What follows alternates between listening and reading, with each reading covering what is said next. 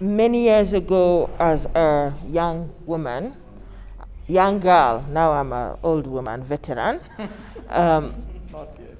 they used to teach us that democracy is government of the people, by the people, for the people. It is not elections. It is government by the people. Huh? Proceed. Government of the people, by the people, for the people. The elected officials are supposed to act for the people, not for themselves, not for their own pockets.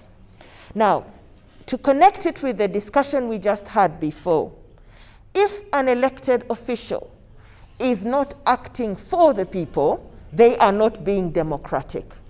If they steal the money that is intended for the people, they are not being democratic, and therefore, going by the scorecard of the space project, there is no democracy in Gulu if for accountability we scored only 2.9. Because it means nearly half of the other side, the score we could have got, is an indicator that there is no democracy because the people, the duty bearers, are not acting for the people.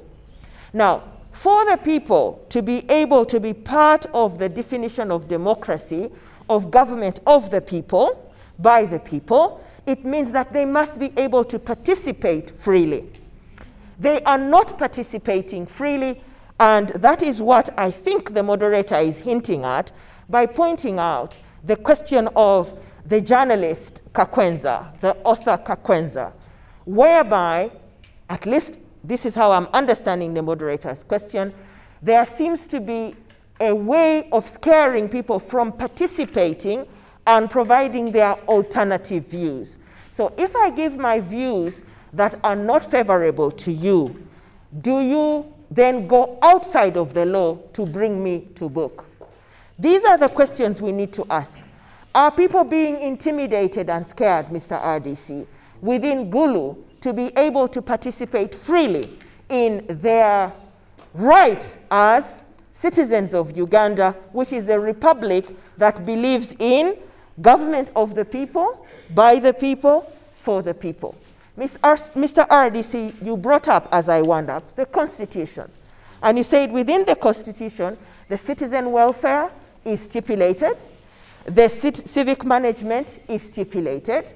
Now, the question I think our moderator was asking, to what extent in Gulu district local government are we constitutional?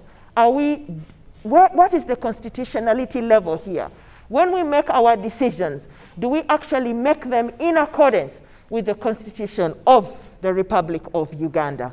And do we make them in consultation of the people? Do we get authority to make our decisions after we have consulted our people, because it is they who are our bosses? Democracy, for the people, of the people, by the people. And one of the things that we had come up in the discussion yesterday with the students is that it seems that district local government officials are more scared of are more scared of the Public Accounts Committee in Parliament than they are scared of their people, because they think their people have no power over them, but the Parliamentary Accountability Committee has more power on